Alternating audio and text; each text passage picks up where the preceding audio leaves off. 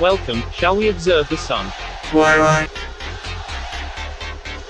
Starting off with this HMI intensity-gram map, showing the sunspots on the Earth-facing side of the Sun today, and at the lower right of sunspot region 3245, a filament just detached from the Sun. Using this SDO 304 filter, the filament can be observed as it detaches from the Sun.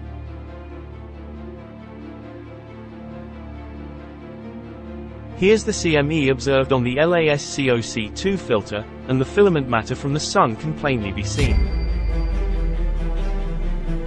The SEEDS filter shows a different perspective of the CME. Up next, a look at the eruption on the C3 filter as the CME expands out through space, as Neptune and Mercury can be seen making their orbits around the Sun. On this solar wind model, the direction of the CME is mapped, and it looks like Earth will get a glancing blow of radiation and solar wind on the 15th. For the lunar observers, the Moon is in the waning gibbous phase. Illumination, 85%.